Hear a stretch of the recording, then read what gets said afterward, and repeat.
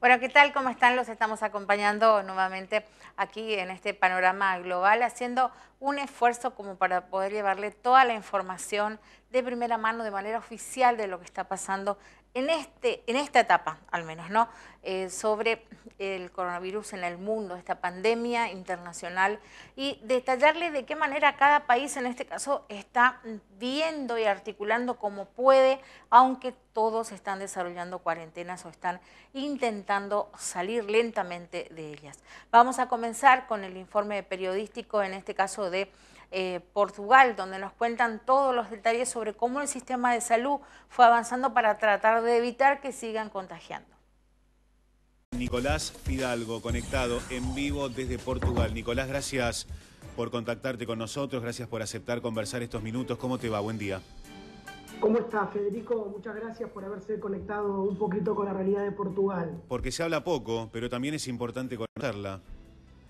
Sí, estamos en Europa, estamos un poquito en el medio de esta pandemia y bueno, somos el único país vecino en la península ibérica de España, así que nos tocó de lleno. ¿Cómo la están pasando? Sé que son, bueno, más de 12.000 los casos confirmados. El número que tenemos dice que hay 350 fallecidos. ¿Esto se ha actualizado? ¿Qué nos puedes decir? Sí, en el día de la fecha, todos los mediodías, aproximadamente la Dirección General de la Salud de Portugal, junto al Ministerio de Salud, actualizan los datos diariamente y hoy tenemos 13.141 infectados, 380 muertos registrados, son los últimos datos de hace más o menos 2 horas, hay 196 recuperados y desde el inicio de esta pandemia global, desde el 1 de enero a la fecha, hay 105.000 personas aproximadamente que han tenido sospecha de COVID-19 en territorio portugués. ¿Cuáles son las medidas que se están aplicando allí en Portugal? ¿El aislamiento, la cuarentena total y obligatoria, el uso de barbijo? ¿Qué nos puedes detallar? Sí. Bueno, un poquito con respecto a esa realidad, un poquito Portugal es un oasis en ese sentido. Reaccionó desde el punto de vista gubernamental mucho antes de lo que reaccionaron los gobiernos vecinos de España y de Italia. Sí. Por lo tanto, hoy la ¿Cuánto realidad tiempo de Portugal antes? Cuando decís mucho antes. lo que vive en España Sí. y a lo que pasa en Italia. Cuando decís mucho antes, Nicolás, ¿cuánto tiempo antes? Porque es clave también ese dato. Más o menos el estado de emergencia se sancionó entre 4 o 5 días antes que lo que se sancionó en España. O sea, 4 o 5 días de anticipación puede cambiar la historia. Una semana antes o sea, de esas medidas. Por eso digo, entre 4 y 7 días antes que el resto puede cambiar drásticamente los resultados.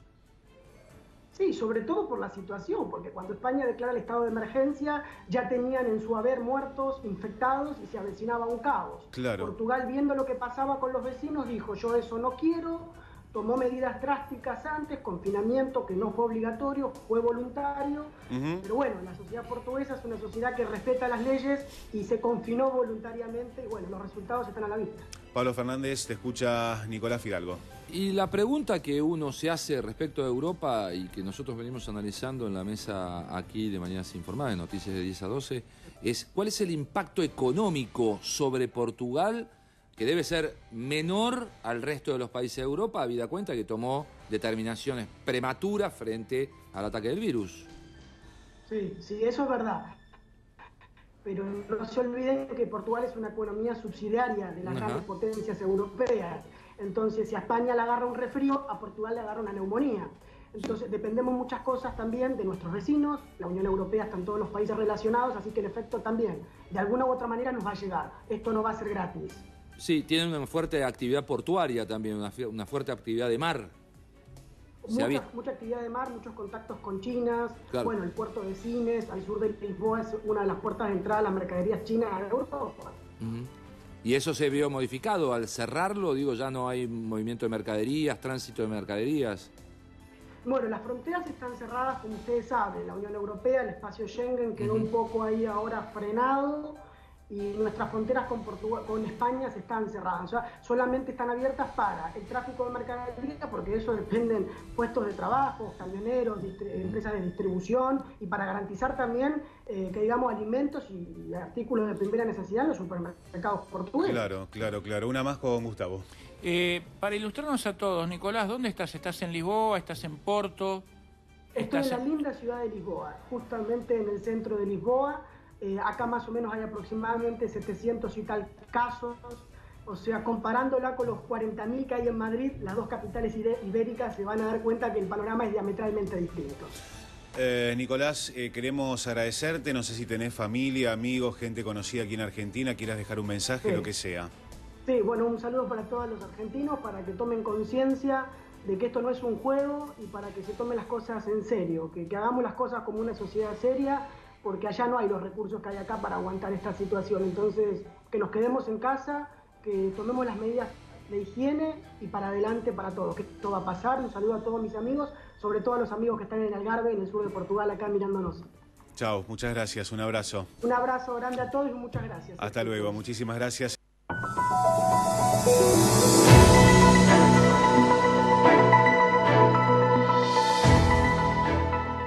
Bueno, México, en este caso un país bastante controversial por cómo se ha manejado hasta ahora, con adelantos en responsabilidad, ahora es decir, vamos a hacer las cosas bien, y retrocesos a veces porque no se establecía una cuarentena obligatoria. Este es el informe que tenemos para compartir con ustedes en este Panorama Global. Siempre estamos en vivo en Foro TV. Comienza la conferencia de prensa del gobierno federal. Actualizan las cifras del COVID-19 en México. Adelante. Hoy, miércoles 8 de abril de 2020, estamos en la Ciudad de México, en el Palacio Nacional, y vamos a iniciar la conferencia de prensa diaria sobre la situación de la epidemia, la pandemia de COVID, la enfermedad que causa el nuevo coronavirus 2019. Hoy vamos a centrarnos en dos elementos. Uno es el informe técnico diario sobre la situación epidemiológica en el mundo y en México, y queremos compartir lo que habíamos platicado hace 10 días que traeríamos, ya está listo, y es la estimación del modelo Centinela. ¿Se acuerdan que habíamos comentado de esto? Nos interesa mucho que se entienda con claridad qué significa la estimación de casos de un modelo Centinela y cómo este modelo de trabajo, este mecanismo de vigilancia que existe en México desde el 2006, puede ser de enorme utilidad para estimar la carga de enfermedad. Entonces ahorita lo comentaremos. Le pido al doctor Alomía si nos conduce por el informe técnico. Gracias. Bueno. Buenas tardes a todas y todos. Nuestro panorama internacional, enfocamos como siempre en la carga de enfermedad en los últimos 14 días. Si pueden ver, continúa disminuyendo. Ayer la teníamos en 72%, hoy día ya está en 69%, quiere decir que de alguna manera se empieza a reducir la carga o cantidad de personas que están activamente enfermando, es decir, en los últimos 14 días en base a el periodo de tiempo conocido para la mayor incubación de la enfermedad. Y en relación precisamente a dónde se está llevando a cabo la mayor carga, en qué región, es decir, en las últimas 24 horas, nuevamente Europa y América continúan, digamos que disputando el primer lugar, prácticamente ya emparejándose entre un 46 y 45% de todos los casos confirmados en las últimas 24 horas en el mundo, siguen estando prácticamente a la par. Y bueno, continuamos viendo la tendencia ascendente que tiene la región de América, que es precisamente en donde se está desenvolviendo o donde la mayoría de los países están en este momento entrando a su fase epidémica, y Europa lógicamente empieza a contraer la carga día con día. Nuestra siguiente diapositiva es precisamente el panorama nacional. El día de hoy se actualiza la cifra de casos confirmados a 3.181, así también son ya más de 17.000 personas las que han dado negativo a la prueba, y estamos prácticamente a nada de que sean 30.000 las personas que hasta el momento se han estudiado. Lamentablemente también se incrementa el número de defunciones a 174, y pueden ustedes ver en el mapa un poco la distribución de la carga de enfermedad, es decir, el número de casos confirmados en el país, en donde los estados que tienen un color naranja lógicamente expresan mayor carga que los que tienen el color verde, y en el centro del país, el Estado de México y la Ciudad de México, con los colores más oscuros, expresan también la mayor carga que hay a nivel nacional. En la siguiente diapositiva vemos esta distribución, pero ahora la vemos por tasa de incidencia acumulada, una tasa que siempre se calcula por 100.000 habitantes y entonces nos permite un poco ver dónde se está concentrando también la transmisión y la dispersión de la enfermedad en función de la cantidad de población que hay en cada uno de los estados. La Ciudad de México lógicamente sigue estando a la cabeza, así como algunos estados del norte y del sur del país. La siguiente, por favor. Tenemos la distribución por grupo de edad, ayer nos lo solicitaban. Sí, en la distribución por grupo de edad vemos que la mayor carga de enfermedad es en adultos jóvenes, en edad productiva. Sí, y esto es en su momento, esto solamente evidencia el riesgo que todos tenemos en un momento determinado al exponernos a un caso confirmado o a otra persona que tiene la enfermedad. Es el riesgo que todos los que no hemos enfermado aún tenemos de contagiarnos y en su momento expresar la enfermedad. Por eso la distribución es para efectos de los casos confirmados, es prácticamente en todos los grupos de edad de adultos, ¿no? Aunque siempre hay también un incremento en los mayores de 65 años y vemos cómo los menores de edad, 18 años para abajo, realmente representan la menor cantidad de casos que se han confirmado hasta el momento, los hombres con 58% del total de la carga de enfermedad. En la siguiente diapositiva vemos también la distribución por grupo de edad, pero ahora viendo quiénes tuvieron que ser hospitalizados y quiénes se manejaron de manera ambulatoria. Vemos que los mayores de 65 continúa incrementándose, ayer era una diferencia pequeña, hoy ya tenemos una diferencia más notable en donde la mayoría de las personas con más de 65 años realmente han tenido que ingresar a un segundo o un tercer nivel de atención, lo que también reafirma el hecho de que sabemos que en relación a la edad, estos grupos tienen mayor riesgo de complicarse de la enfermedad, no solamente de contagiarse, porque eso lo tendríamos todos en un mismo nivel prácticamente, pero este grupo tiene además un riesgo mayor de poder complicarse y lo vemos también como a medida que se incrementa la edad, se incrementan las barras de color amarillo. En la siguiente diapositiva podemos ver el estado clínico en el cual ingresaron cuando fueron detectados como casos sospechosos, posteriormente lógicamente confirmados, pero cuál fue el estado por el cual entraron.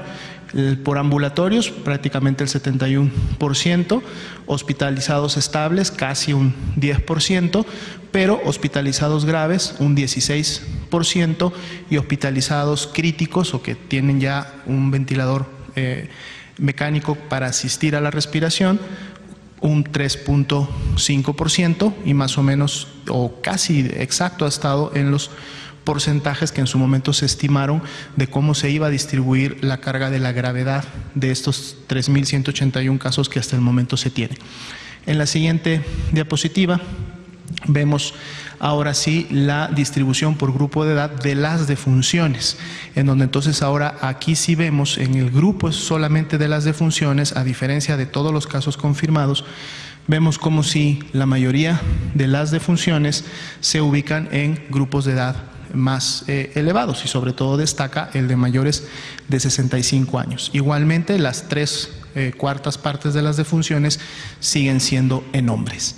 En la siguiente diapositiva vemos las defunciones, cómo estuvieron asociadas a factores de riesgo o comorbilidad y continuamos teniendo en las partes superiores con las mayores proporciones, o sea, la mayor presentación de esta comorbilidad en las defunciones de la hipertensión, la diabetes y la obesidad, sin dejar de lado los otros factores de riesgo que también están presentes, como es el tabaquismo, los problemas renales, la enfermedad pulmonar obstructiva crónica, enfermedades cardiovasculares, también tenemos la inmunosupresión producida y el asma, que hasta el momento se han asomado como comorbilidades. En la siguiente diapositiva vemos la carga de defunciones por estado en donde ocurrieron estas defunciones, pero además también vemos en la línea verde la tasa de letalidad. A nivel nacional, la letalidad es de 5.46, pero ya cuando la vemos representada en cada uno de los estados, vemos cómo esta letalidad puede variar desde un 26.67 hasta un 1.49, y esto lógicamente depende de la cantidad de casos que se han detectado y confirmado en cada uno de los estados y cuántos de estos han lamentablemente fallecido. En la siguiente diapositiva tenemos la distribución de mortalidad. A nivel nacional es de 0.14 y también tenemos esa distribución.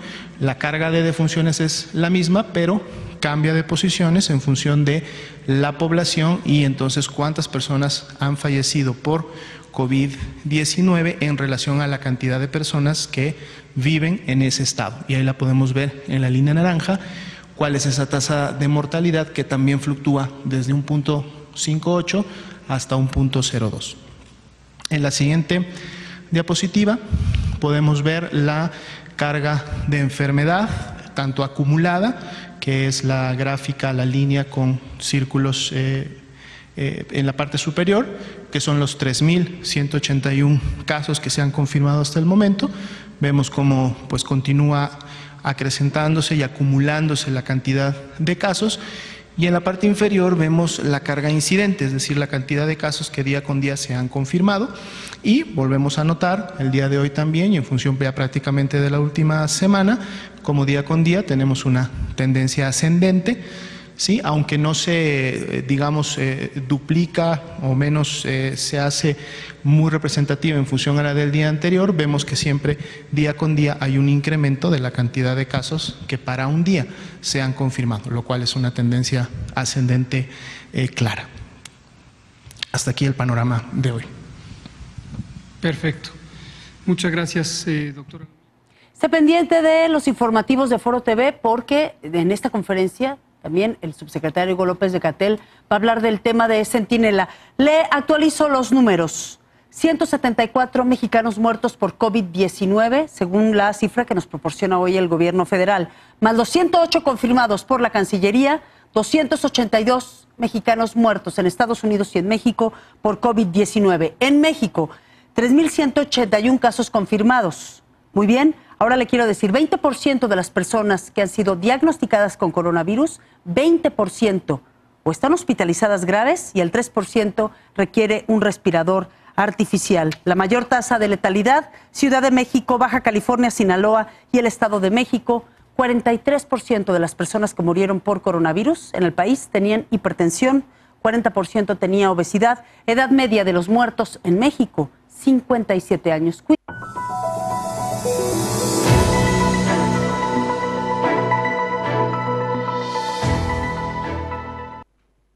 Bueno, Colombia, ¿cuándo se alcanzará el pico máximo de contagios, en este caso en ese país? Es uno de los interrogantes que ya se están evaluando de un tiempo a esta parte. Recordemos que con Panorama Global queremos mostrarle de qué manera cada país se organiza al hablar de la pandemia. La Argentina prácticamente ha ingresado y tomó medidas teniendo ya esta radiografía mundial. La idea es que ustedes también compartan toda esta información aprovechando este tiempo de cuarentena y estén al tanto de cómo se está expandiendo en este caso el virus y de qué manera en este caso cada uno de los países trata de pararlo. A esta hora con el doctor Jairo Pérez. Él es médico intensivista, es profesor de la Universidad Nacional, además hace parte de la Comisión de Cuidados Intensivos de Bogotá y siempre nos acompaña. Durante todas estas semanas ha estado aquí muy pendientes de Noticias Caracol para entregarnos algunos de los análisis y apreciaciones del panorama de lo que estamos viviendo. Doctor Pérez, gracias una vez más por estar con nosotros en Noticias Caracol. La primera pregunta que quiero hacerle es las cifras, las estadísticas, la curva de comportamiento del COVID-19 en Colombia. ¿Nos da un respiro, un aliento? ¿Vamos por buen camino? Sí, señora, vamos por buen camino. Pues esto es para que agradecérselo primero a toda nuestra población, porque a pesar de los inconvenientes que han habido respecto al aislamiento social, hemos sido juiciosos y esto lo estamos viendo nosotros reflejados en nuestros hospitales, en nuestras unidades de cuidado intensivo. En este momento, pues de acuerdo a los datos del Instituto Nacional de Salud, 85% de los contagiados están en sus casas el 10.5% están hospitalizados y el 4.5% están en las unidades de cuidado intensivo. Esto pues nos permite, digamos, que podamos responder a las necesidades que se van presentando. Van, según los registros oficiales, 1.780 infectados, 50 muertos y 100 personas que se han recuperado. Pero se habla mucho de un subregistro. ¿Esas cifras podrían ser mayores? Sí, señor, efectivamente, desafortunadamente, pues es un problema que no solamente lo tenemos en el país, sino en todo el mundo, y es respecto a hacer las pruebas rápidas o poder hacer diagnóstico temprano. En este momento, pues sí estamos a varios días, digamos, de lo que se está viendo. Y pues puede estar oscilando entre 5 y 8 días, digamos que es lo que vemos nosotros en nuestros servicios hospitalarios en llegar los resultados de las pruebas. Desafortunadamente, si esto nos lleva a un subregistro y esto también nos lleva a que pues poder hacer proyecciones no lo tengamos. Sin embargo, lo que sí es cierto es que las cifras que tenemos de cuántos están hospitalizados, cuántos en cuidados intensivos, sí son cifras reales como tal.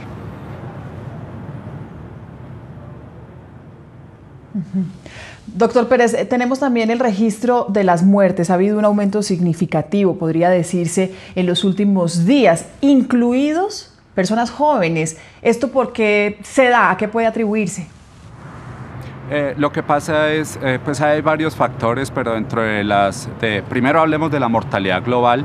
En este momento el país que más tiene, digamos, muertos, de acuerdo a su número de contagiados, es Italia, que tiene un 12%. Estados Unidos, que es el país que más tiene contagiados en este momento, alrededor de 400.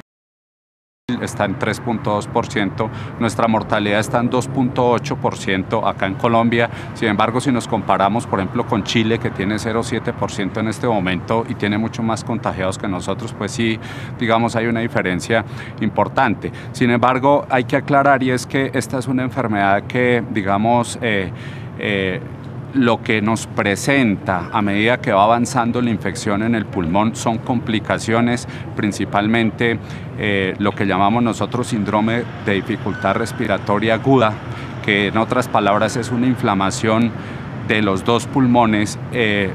Eso se presenta un poco más tardío, no es en la fase aguda y no todo el mundo lo presenta. Entonces, digamos, por eso empezamos a ver los resultados, digamos, de los que se contagiaron hace 2 o 3 semanas. Entonces, la mortalidad... Bueno, es el doctor Pérez, quien es el director precisamente de toda la coordinación de las unidades de cuidados intensivos aquí en el distrito y ha estado al frente de toda esta pandemia. Doctor Pérez, la pregunta es, ¿usted cree que la decisión del gobierno nacional de prorrogar la cuarentena hasta el 27 de abril estuvo bien? Sí, señor. Sí estuvo bien, y eso lo tenemos que agradecer, porque esto que nos está permitiendo hasta este momento y es lo que nosotros vemos en nuestros hospitales, es que nos está permitiendo responder a las necesidades que se van presentando. ¿Qué es lo que nosotros debemos hacer? 2 cosas a grandes rasgos. La primera, evitar que se incremente mucho el número de contagiados. Quedarnos en la casa no se evita. Hay fallas que tenemos a esta hora de la mañana con la comunicación del doctor Pérez, un experto que ha, por supuesto, estado detrás de toda la emergencia, de la crisis, de la atención, de la situación aquí en la ciudad de Bogotá. ¿Cuál es la proyección de la curva? Siempre se habla, sin medidas de precaución como el aislamiento, la curva de contagiados y de víctimas fatales habría sido muchísimo más alta. Hoy la curva, con todo esto que estamos haciendo, con las medidas de precaución, ¿se está comportando de qué manera y qué proyección hace usted? En este momento se está comportando mucho menos de lo que nosotros esperábamos, y eso es muy positivo. Es muy positivo porque esto, digamos, las diferentes medidas que se han implementado por parte del gobierno nacional y por parte de los gobiernos locales han sido muy importantes. Por ejemplo, disminuir la cirugía programada nos ha permitido que las UCIs en este momento estén más desocupadas. Segundo, nos ha dado tiempo también para prepararnos de cómo expandir nuestras unidades de cuidado intensivo, y al tomar estas medidas en serio, en realidad lo que está permitiendo es que nosotros estemos preparados para responder como sistema de salud. Y la proyección es que todavía no hemos llegado al pico todavía se van a demorar varias semanas, entonces tenemos que mantener estas medidas porque la idea es que si vamos a tener casos, que ojalá los casos no sean todos simultáneos para poder nosotros ayudar. Se ha retrasado el pico, dice usted. ¿Cuándo, sí, señor. ¿Cuándo lo calcula? ¿Podría llegar? Según las proyecciones, aunque hacer proyecciones es bastante difícil por lo que ya comentábamos, porque sí podemos tener algún subregistro respecto a los datos que nos está arrojando el Instituto Nacional de Salud debido a las pruebas, la confirmación de pruebas. Sin embargo, lo que está calculado el pico es a finales, digamos, del mes de mayo, o sea, entre la tercera y cuarta semana del mes de mayo, o sea, el pico máximo. Y mientras eso ocurre, ¿cómo estamos hoy en el país con las famosas pruebas rápidas para detectar el coronavirus y de esa manera también contribuir a su contención, a su mitigación? Se supone que hoy llegan, ¿no? Bueno, unos primeros lotes. Sí, en eso estamos en este momento. Hay diferentes universidades que ya están avanzando. Sin embargo, pues tenemos los problemas que tiene todo el país, y es, por un lado, pues los equipos que estén en condiciones, pero por otro lado, que es el principal problema, los reactivos, que desafortunadamente para hacer estas pruebas rápidas se necesitan reactivos importados, y pues ese es el problema que en este momento estamos teniendo en todo el mundo. Entonces, esperaríamos que eso nos mejorara. ¿Por qué? Porque al poder hacer pruebas rápidas podemos rápido aislar a las personas que estén contagiadas, y esto nos evita que se siga contagiando, pero también nos evita a que optimicemos los recursos hospitalarios, tanto en hospitalización como en cuidados intensivos. Si yo tengo a una persona que es sospechosa, me sale la prueba oportunamente, pues ya en ese momento, y me sale negativa, ya digamos lo reoriento a no contagiado. Sí. Doctor, todas estas medidas, ¿cuántas camas y salas de UCI nos ha permitido adecuar y ampliar? En este momento, pues cada quien está haciendo su mejor esfuerzo. Sin embargo, digamos, pongo por ejemplo nosotros acá en el Hospital Universitario Nacional, tenemos en este momento 35 camas con ventilador. Sin embargo, podríamos ya enseguida, sin hacer ningún esfuerzo adicional, subirnos a 47 camas, pero implica tener 12 ventiladores más. Y podríamos llegar, inclusive, que así está nuestro plan de contingencia, llegar a 72 camas de cuidado intensivo. ¿Cuál es la limitante? La ventilación mecánica. Y ese es el problema que tenemos todos los hospitales a nivel nacional, y es que no tenemos disponibilidad de ventilación mecánica. Por eso, tan importante resaltar y nuevamente reconocer ese esfuerzo que se está haciendo de evitar el número de contagios, porque esto nos permite que podamos responder mucho más fácil. Es que las importaciones de estos equipos, de estos ventiladores, también se han complicado porque los países que los fabrican pues han cerrado sus exportaciones para la atención de sus mismos ciudadanos. Es el doctor Jairo Pérez, profesor de la Universidad Nacional y quien coordina toda el área de las UCI aquí en el distrito. Gracias por estar con nosotros. Lo esperamos el lunes para ver cómo nos va durante estos días santos. Bueno, muchas gracias y buen día para todos. Feliz día a los intensivistas. Bueno, feliz día. Muchas gracias. De todo corazón a ustedes, los médicos, los intensivistas, como dice usted, que por supuesto están allí en la primera línea de... Ser en total unos 3 millones de colombianos que van a empezar a recibir estas ayudas, que de hecho empezaron a recibir desde ayer 160.000 pesos. Pero entonces lo más importante aquí siempre, Diana, es recomendarle a la gente y explicarle cómo puede recibir esas ayudas. Sí, señor. Esto no es que usted tenga que irse a hacer filas a ninguna parte, no es que tenga que irse para algún lugar, llevar ni los llevar papeles, el petición, registro ni escribir civil de un los correo, niños. nada. Y ojo con las noticias falsas en las redes sociales. Mire, lo único que está pasando aquí es que con todo el universo de personas que están inscritas en el CISBEN, lo que está haciendo el gobierno nacional es identificar a aquellos que no son beneficiarios actualmente de los programas sociales del gobierno. A esas personas les va a empezar a girar 160.000 pesos. ¿Cómo sabe si usted es o no beneficiario? Va a recibir un mensaje de texto. Si usted ya si está bancarizado, tiene una cuenta a la cual le puedan girar, pues allí le dan la información de que efectivamente le van a empezar a girar esa plata. Eso prácticamente va a ser automático. ¿Qué pasa si usted no está bancarizado, si no tiene un banco?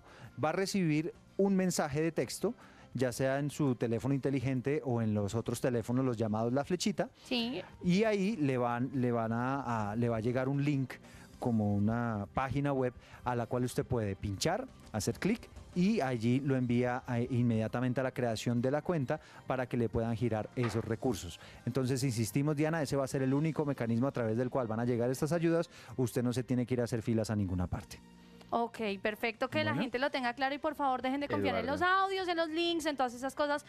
Creo que hay una pregunta de alguien. A ver. Eduardo. Señor. Le habla Luis Morales, director de Blue Radio, amo y señor de la radio. Sí. Eduardo, no me ha llegado el mensaje de texto con la ayuda. ¿Será que está mal inscrito mi teléfono? ¿Usted me puede ayudar actualizando ¿Usted eso? está esperando ayudas del gobierno, Néstor? Pero por supuesto, soy un colombiano. No. Sí, pero Ernesto, usted no está en población vulnerable, ni está en el CISBEN, usted tiene Soy 7 población escoltas. vulnerable. Pero... Desde el momento en el que estoy rodeado de tanto inepto que me puede contagiar en cualquier momento. No, Dios mío, dejémoslo así. Vengan, hablando de contagios y de no mentiras, hablemos de contagios, Eduardo, a esta hora para dar un ranking de las localidades de Bogotá, pilas datos de Bogotá, que más contagiados tienen en este momento diagnosticados. Bueno, le voy a dar un ranking del 8 al 1, si le parece. Me parece. O sea, es decir, siendo el 8 el que menos casos tiene y el 1 el que más casos presenta. Bueno, adelante. Arrancamos en el puesto número 8, está la localidad de Bosa. Tiene en este momento 43 casos. En el puesto 7 está Fontibón, que tiene en este momento 53 casos de coronavirus. Tenemos 871 casos en total en Bogotá. En Teusaquillo está en el puesto número 6, aparece con 66 casos. En el quinto lugar aparece Chapinero con 80. En el cuarto lugar está la localidad de Kennedy con 82. En el tercer lugar, y aquí ya se crece bastante la cifra, está la localidad de Engativá con 109 casos. El segundo lugar, la segunda localidad de Bogotá donde más hay coronavirus es la localidad de Usaquén, que tiene en este momento 136 casos, y la localidad que más tiene coronavirus en Bogotá es la localidad de Suba, que tiene en estos momentos 146 casos confirmados de este COVID-19. Ernesto, adelante. Me parece el colmo, cómo se ha perrateado este virus. Un virus que empezó viajando en vuelos internacionales, ya anda en un carro de mazamorra en Fontibón y en Suba. ¿Cómo le parece? De muy mal gusto. Y la verdad es que, mire, han hecho unas investigaciones bien interesantes porque ha llamado la atención lo que ocurrió con 2 pacientes que no tenían enfermedades de base.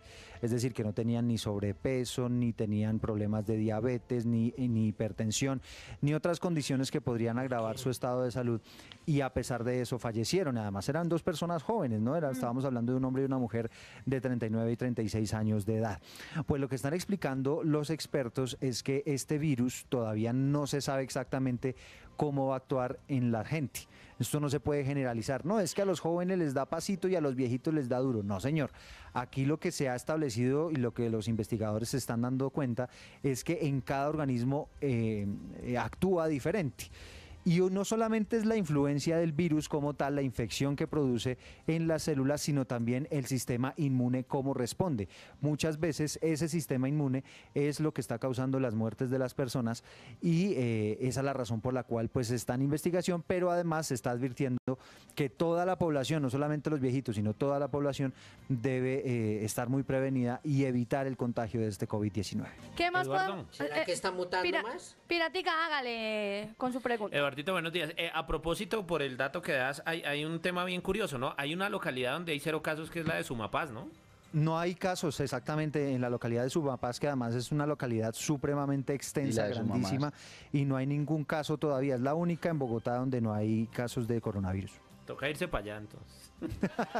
No, aquí digamos hay que guardar la cuarentena. Estamos en este miércoles que normalmente en un año normal pues sería de mucho flujo de viajeros. Vehicular, sí señor. Claro, porque estamos arrancando la Semana Santa. Bueno, ya las autoridades han advertido que están en las carreteras vigilantes, la multa puede llegar al 1.000.000 de pesos, le van a inmovilizar su carro, es decir, es meterse en un lío grandísimo el ponerse de tercos a salir a la calle a tratar de viajar hacia otros municipios. Así que por favor guardar la cuarentena.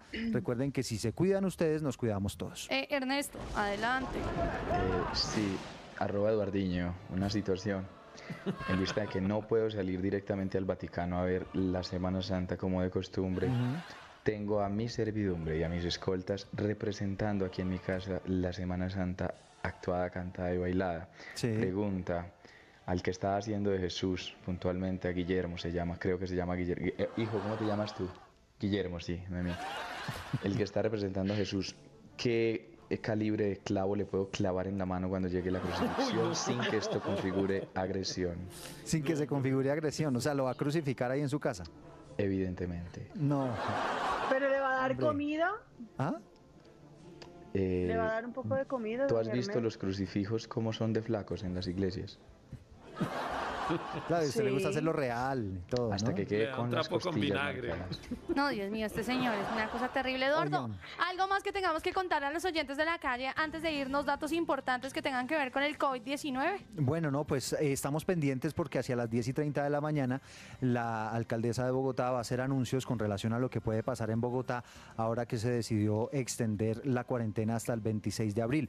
Acuérdense que los colegios también estarán suspendidos, no suspendidos, sino en clases virtuales 30 de hasta el mayo. 31 de mayo. Y la Semana Santa, que va a llamar la atención, algo de lo que estaba comentando Ernesto, va a llamar la atención porque efectivamente vamos a tener una Semana Santa atípica. ¿Sabe qué me ha llamado la atención? ¿Qué?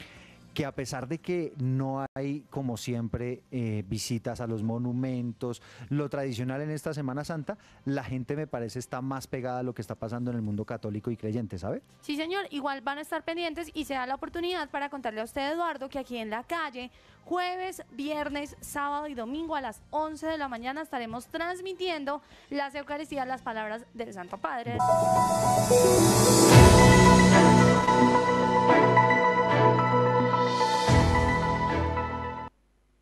Bueno, Argentina, en este caso la provincia de Córdoba, la situación actual a través justamente de los informes periodísticos que se dan desde esa provincia. Hay una gran preocupación y también gran expectativa en relación a cómo será la atención prehospitalaria, es decir, cuando uno intuya que tiene ciertos síntomas, ¿qué es lo que debe hacer? Claro, la atención prehospitalaria, los síntomas, cómo saber cuál es el estado de situación de cada paciente, de cada persona, uno de los temas de gran preocupación que hay. Héctor, volvemos con vos al Ministerio de Salud.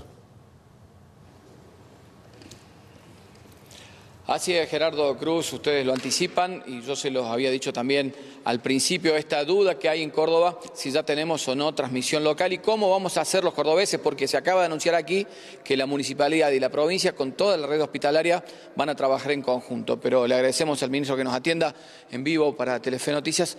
Lo primero, van a evaluar si hay transmisión local, confirman que hay 2 pacientes más en Córdoba que tienen coronavirus, y hasta ahora no han determinado si hay un contacto con alguna persona que haya venido del exterior.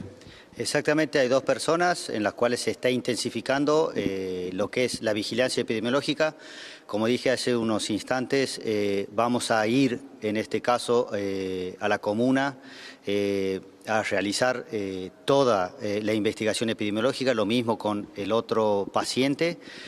Una vez que tengamos concluido la investigación epidemiológica, que estudiemos contactos de contactos, ¿sí? Y que ampliemos toda la red de investigación, cuando finalicemos la metodología vamos a dar el informe y conforme a eso uno va a tomar una decisión y clasificar en qué situación estamos, ¿sí? Y darle un mensaje claro a nuestra comunidad. Pero hoy por hoy que nuestra gente, nuestros cordobeses sepan que estamos nosotros en una fase de contención, ¿sí?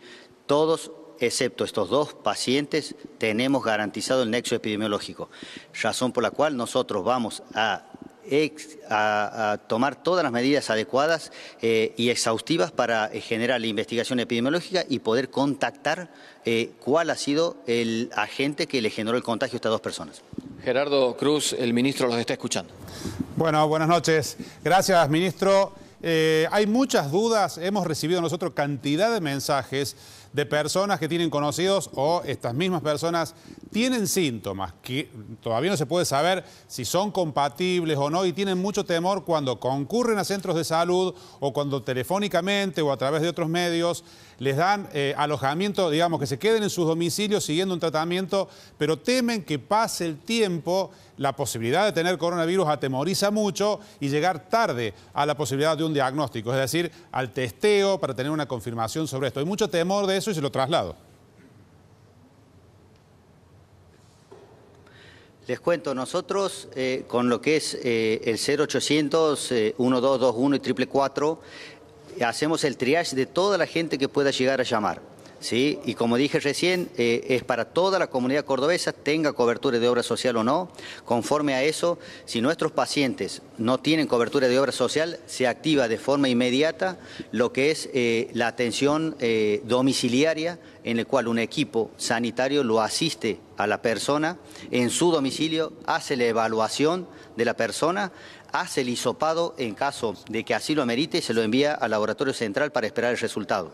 De ahí en más se controla el enfermo durante 14 días, ya sea por telemedicina o por vía telefónica, y se lo va a controlar en forma presencial las veces que haga falta y que sea necesaria. Eso tiene que tener un mensaje claro en nuestra comunidad, que no queremos que por a veces subestimar los cuadros se atemorice nuestra gente, ¿sí? En realidad, el servicio de atención domiciliario va a ir las veces que haga falta y, de ser necesario, se lo va a derivar en tiempo y en forma, ya sea por una patología que puede ser no COVID, pero sí respiratoria, como una neumonía de la comunidad. Lo destinaremos a uno de nuestros centros hospitalarios que no es COVID, pero atiende la patología habitual, y en caso de que así lo amerite con el diagnóstico positivo de COVID y necesita ser internado, se lo derivará y lo llevaremos nosotros en nuestro servicio de traslado hasta el hospital COVID que más cercano le quede al ciudadano. Doctor, pero ¿se está asegurando la atención de esa línea telefónica? Porque recibimos comentarios digamos, consultas de la gente de que no es tan fluida la comunicación y que tampoco es tan seguido el tema de que vayan al domicilio a controlar si evoluciona este cuadro o no para las personas que ya están teniendo algunos síntomas. ¿Esto usted asegura que está funcionando así en todos los casos? Sí, nosotros hoy podemos dar garantía que está funcionando, que nuestro 0800 está dando la prestación adecuada y que el servicio domiciliario también.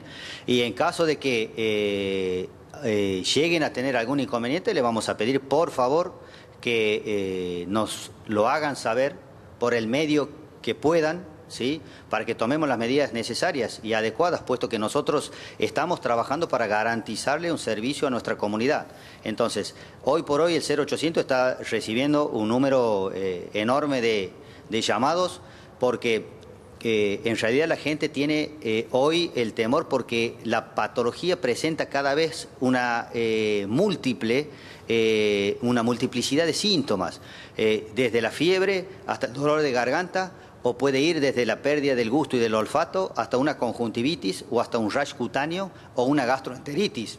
Entonces, ante la mínima duda, que consulte al 0800 porque le vamos a dar respuesta como corresponde, y el servicio de atención domiciliaria se va a hacer presente las veces que haga falta, de eso que tenga la plena garantía en nuestra comunidad. Ministro, justamente hablaba de temor y me parece que se ha acrecentado después de conocerse la noticia lamentable de la docente de 44 años, oriunda de Villa Giardino, que termina falleciendo no por coronavirus, pero entiende la familia que ha habido una especie de dejadez por parte de los médicos que debieron atenderla al no hacerlo oportunamente, al dejarla tantos días con fiebre inclusive, y cuando ella hasta creyó en algún momento que tenía todos los síntomas de coronavirus. ¿Está al tanto de ese caso y qué nos podría decir? Mira, estamos al tanto del caso. En realidad está bajo investigación para ver y corroborar cuál ha sido la metodología asistencial que ha tenido la paciente. A nosotros nos remitieron lo que es el hisopo para o afirmar o descartar el diagnóstico de coronavirus. Lo que puedo asegurar y garantizar el día de hoy, tal cual me preguntaron otros medios a la mañana, es que la paciente era negativa para coronavirus, porque en algún momento se sospechó de que se podía ocultar el diagnóstico del enfermo. Yo les quiero dar hoy la garantía y certificar que el paciente era negativo para coronavirus. Y conforme a lo que ha sido el procedimiento de asistencialismo sanitario que tuvo la paciente, está en etapa de investigación para ver el actuar que ha tenido el equipo que ha tenido a cargo la paciente. Claro, doctor, justamente esta paciente dio negativo de coronavirus, pero se murió de neumonía. O sea, la idea es que ante cuadros graves si está solamente la atención puesta en el coronavirus, no se desatiendan lo que parece que ocurrió en este caso, ¿no? O sea, no era coronavirus, pero tenía una neumonía que la llevó a la muerte. Y lo iba relatando por su red social al padecimiento de estar 9 días con alta temperatura. Totalmente. Por eso hoy hemos presentado la Red Integral de Salud, que cuál es la intención de hacer una planificación sanitaria, porque en estos casos, cuando hay epidemias, cuando hay pandemias, si uno no tiene una organización clara y concreta y una planificación sanitaria, ¿qué es lo que termina pasando? Termina la gente no teniendo acceso al sistema de salud porque el sistema colapsa por la epidemia y muchas veces tenemos más defunciones por la patología habitual que demanda nuestra comunidad que la propia epidemia. Entonces, hoy lo que presentamos es la organización y la integración de un sistema de salud en los 3 niveles de atención para garantizarle a nuestra gente que se va a seguir atendiendo como corresponde la patología prevalente o la patología habitual que normalmente demanda la comunidad cordobesa. Como yo les decía, queremos que los embarazos se sigan controlando como corresponde, que nuestros niños sigan naciendo con las condiciones adecuadas. Queremos que estos casos como las patologías respiratorias que son de la comunidad, las neumonías de la comunidad, se sigan atendiendo como corresponden, que las patologías banales se sigan atendiendo y tenga la gente la misma accesibilidad que siempre y no que por atender o priorizar lo que es una epidemia, dejemos de atender o dejemos de lado o subestimemos la demanda de la patología habitual que tiene nuestra comunidad. Ministro, a nivel nacional se está estudiando la posibilidad de hacer una cuarentena comunitaria en aquellas pequeñas localidades en donde no esté circulando el coronavirus. ¿Esa posibilidad también podría aplicarse aquí en Córdoba, en alguna de esas localidades donde afortunadamente hoy no circula el virus? ¿Está en estudio? En realidad nosotros analizamos todas las alternativas, tanto como para abordar lugares donde hay presencia de varios casos, como en este caso sería la cumbre, que mañana estamos bajando con todo un equipo de epidemiología para hacer un abordaje diagnóstico más amplio. Vamos a hacer mínimamente 200 testeos, como lo mismo lo vamos a hacer en Brinkman y en San Francisco. De la misma manera evaluamos las otras áreas que uno le llama áreas blancas, puesto que no han sido pasibles de tener casos de coronavirus. Entonces nosotros diariamente evaluamos todas las alternativas, no solo para tratar de contener los espacios que estén libres de patología, como para abordar los otros lugares donde podamos tener circulación en conglomerado. Doctor Cardoso, ¿qué hacemos los cordobeses? ¿Usamos barbijo o no? Está en constante evolución esta discusión entre los propios especialistas, ¿no? ¿Qué piensa usted? Yo les cuento, o sea, nosotros evaluamos permanentemente cuáles son las condiciones y la dinámica con la cual se presenta la patología. Y en esto queremos darle un mensaje claro y concreto a nuestros ciudadanos. Hasta que se demuestre lo contrario, nosotros estamos en una fase de contención. ¿Esto qué quiere decir? Que no hay circulación comunitaria del virus, ¿sí? Es decir, que por el momento todos los casos que venimos teniendo, ¿sí?, podemos nosotros certificar el nexo epidemiológico, ¿sí?, saber de dónde se contagiaron o con cuál viajero se contagiaron. Como les decía recién, hay 2 personas en las cuales vamos a ser totalmente exhaustivos con la investigación epidemiológica hasta dar con el contacto, pero el uso del barbijo, hay 2 corrientes muy claras, que son la corriente de la Organización Mundial de la Salud y la corriente de otras instituciones muy prestigiosas como son el CDC o las sociedades científicas, las cuales recomiendan un uso más masivo, ¿sí?, del barbijo. Nosotros vamos recomendando lo que son grupos concretos en los cuales es obligatorio el uso del barbijo. Por ejemplo, el equipo de salud, el barbijo es uso obligatorio. Las fuerzas de seguridad, el uso del barbijo es obligatorio. Los pacientes que están cursando la patología, el uso del barbijo es obligatorio, y las personas que cumplen los criterios de casos sospechosos que tienen síntomas, el uso del barbijo es obligatorio. Estamos preparando nosotros los protocolos conforme a la dinámica que tiene la patología para ir incrementando o ir incluyendo grupos de riesgo, como por ejemplo nuestros adultos mayores, ¿sí?, para ir recomendando en cuáles grupos más deberíamos implementar el uso del barbijo. Muy bien, ministro. Muchas gracias. Muy claro y muy amable, Héctor. El cierre es tuyo. Bueno, Gerardo, la palabra del ministro de Salud. Hemos tenido un problema con el retorno, claramente el ministro no los está escuchando. Estamos tratando de restablecer el contacto. Ahí sí, el ministro los escucha. Gerardo, no sé si quería cerrar o preguntar algo más. No, está bien. Quería agradecerle al ministro. Bueno, por lo que dice respecto del uso del barbijo, están estudiando para ir ampliando los sectores a los que será necesario utilizarlo, pero eso lo concreto había es dejado que claro. En Córdoba se ha armado todo un organigrama porque al polo sanitario ningún vecino va a poder ir directamente a hacerse atender si tiene fiebre. Primero va a tener que pasar por otros centros de salud y eso es lo que queda claro. Esa es la idea con esta presentación de lo que es la red integrada de salud, que es lo que queremos. Poder escalonar en los distintos niveles de atención cuál sería el corredor sanitario. ¿Por qué? Porque no queremos que mucha gente que no tenga patología COVID, ¿sí?, que es donde en el polo sanitario se atiende, como estabas haciendo referencia vos, vaya a esos hospitales y pueda contraer la patología. Razón por la cual queremos que primero, ¿sí?, llame al 0800, en caso de que necesite asistencia, lo guiaremos con nuestro servicio de atención domiciliario.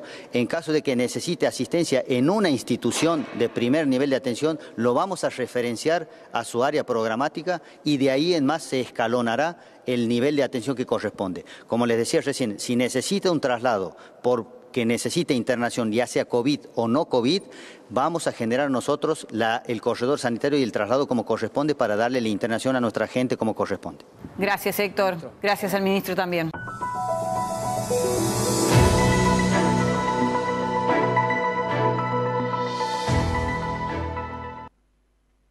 Bueno, también vamos a ver qué pasa con Italia.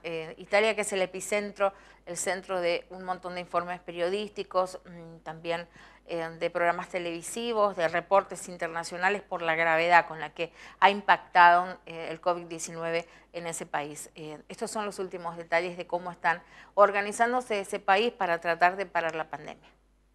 Como ustedes saben, Italia es uno de los países más afectados por la pandemia del coronavirus. Desde mediados de febrero que comenzaron a registrar los primeros casos y hasta el día de hoy suman más de 17,000 personas muertas, más de 135,000 contagios y efectivamente es Italia, pero hay una zona específica, la zona de Lombardía, considerada el epicentro. Está ubicada al norte de la bota, para que ustedes lo ubiquen. Justo esa zona es importante por su poder económico, su poder político y su poder social para el resto de Italia.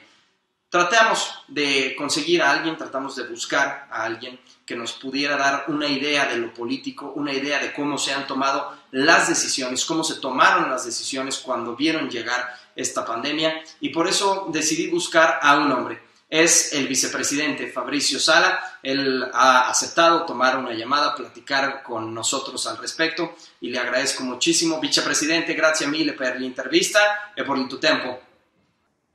Grazie a voi, grazie a voi. Muchas gracias. ¿Cómo describiría la situación actual en Lombardía? Beh, in questo momento noi abbiamo dati che stanno diventando positivi sullo tsunami che abbiamo avuto per l'epidemia. Dal 21 febbraio fino a pochi giorni fa siamo stati invasi da casi molto molto gravi di Covid. In questo momento le nostre strutture ospedaliere, pur essendo piene, stanno cominciando a vedere i dati che scendono. Questo non significa che il contagio stia diminuendo, sta rallentando il tasso di crescita del contagio. Vicepresidente, ¿cómo era el sistema de salud de Lombardía antes de la crisis? ¿Cómo lo describiría usted? ¿Débil, mediano o fuerte? Forte se lo paragono ad altre aree del mondo. L'epidemia che abbiamo avuto noi è stata un'epidemia che siamo riusciti a contenere il più possibile.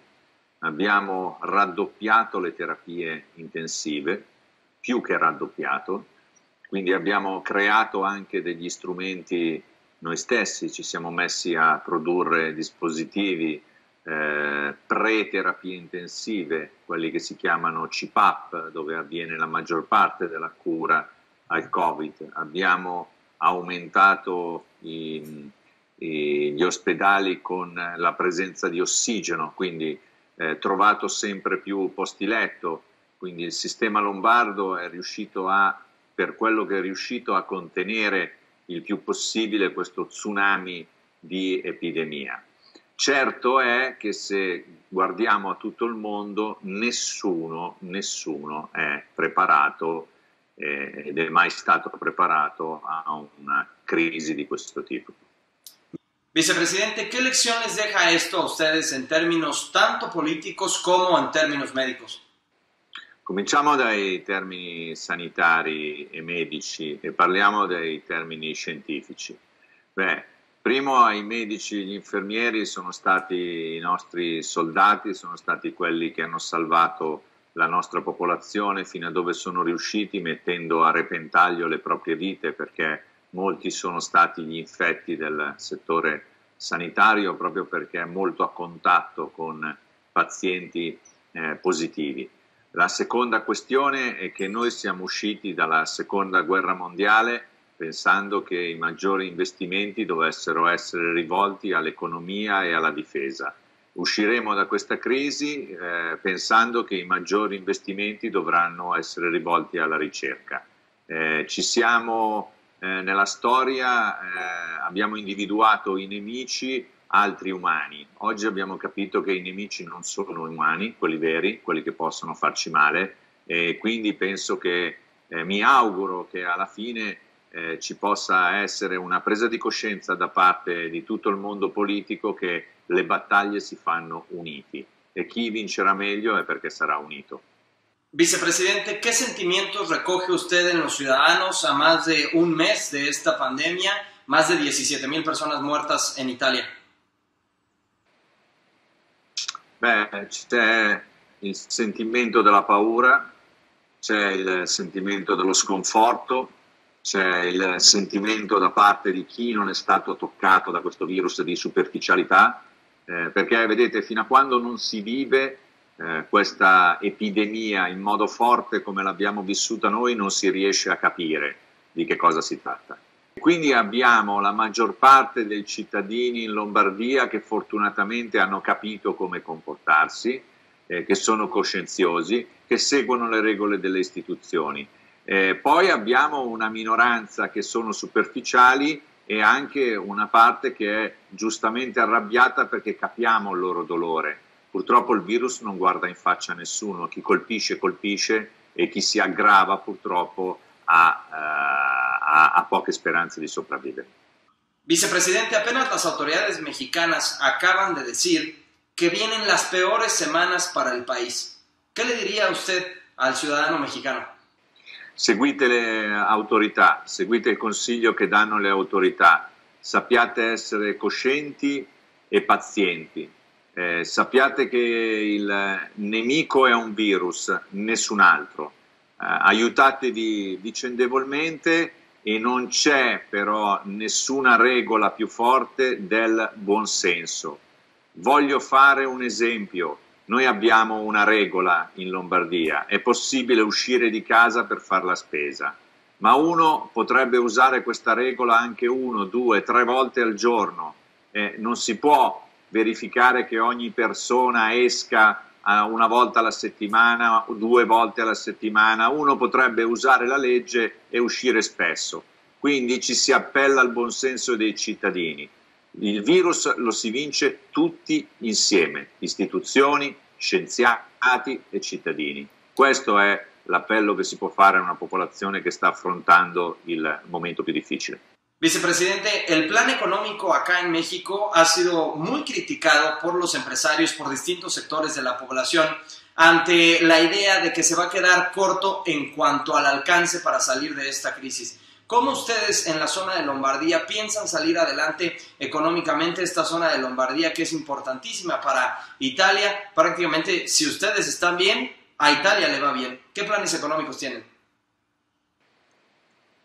Primo, ossigeno, sussidio per le aziende, credito, liquidità, soldi alle aziende per rimanere in vita. Secondo, finanziamento per lo sviluppo delle aziende e lo sviluppo di una nuova economia. Noi saremo con questo virus per tanti mesi nel mondo e cambieranno molte cose, ci saranno nuove aziende che produrranno mascherine, camici, ci sarà un nuovo sistema di lavoro, ci sarà un nuovo sistema di insegnamento accanto a quelli tradizionali, ci sarà lo smart working, ci sarà l'e-learning, quindi c'è una nuova economia che possiamo vedere. Terzo, eliminazione della burocrazia e commissariamento. Noi abbiamo bisogno, l'abbiamo chiesto al governo, che ci sia una persona per ogni zona che decide, autorizzazioni in 24 ore, al via alle grandi opere, in grandi investimenti, solo così si può risollevare un'economia forte come la nostra.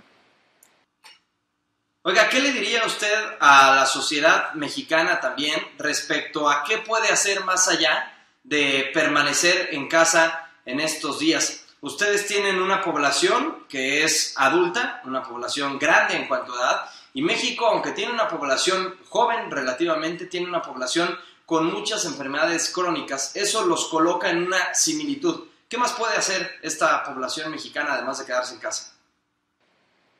Beh, ci sono delle regole particolari che noi abbiamo adottato. A secondo di quanto è diffuso il contagio bisogna approvare delle misure, quindi bisogna nei casi più gravi obbligare la gente a stare a casa. Noi abbiamo anche inserito la misura obbligatoria quando si esce all'aperto e quando si va in locali pubblici come i supermercati che rimangono aperti per gli alimentari, di coprirsi naso e bocca. Non abbiamo ancora sufficienti mascherine per tutti, ma va bene anche la sciarpa, il foulard, perché proteggono meno delle mascherine, però almeno proteggono. Ci sono una serie di regole molto importanti, che sono quelle di lavarsi le mani, ci sono quelle di non star vicino alle altre persone, ci sono quelle di non avere contatto fisico con le altre persone. Queste sono regole importanti, anche le più banali, agli studenti che fanno scuola direttamente in e-learning con il video, con internet, non si devono trovare a gruppi. È sbagliato trovarsi a cena con gli amici alla sera, bisogna condurre una vita il più possibile isolata. Tanto più si rispettano queste regole, prima si esce dalla crisi. Molti pensano che bisogna allentare le regole per l'economia, ma guardate, più si allentano le regole, più il contagio continua e più l'economia sarà in crisi, perché si fermerà sempre di più. Quindi più si riduce il contagio e prima si esce dalla crisi economica, soprattutto prima si riescono a curare le persone, non avere vittime per questa epidemia. Finalmente, vicepresidente, la última pregunta. ¿Qué le diría usted a la gente que no cree en el coronavirus, que no cree en el riesgo de esta enfermedad? Beh, a queste persone possiamo dire poco, purtroppo. Il problema vero è che è la scienza che ci deve guidare. Scienza e conoscenza sono il futuro dell'umanità. Se tutta la popolazione del mondo non credesse al coronavirus, saremmo finiti. Vicepresidente, grazie mille. Grazie a voi, un caro saluto al governo del Messico e a tutti i messicani, un in bocca al lupo. Vinceremo insieme, perché queste battaglie si vincono insieme. Grazie. Muchísimas gracias, Crepi. Crepi.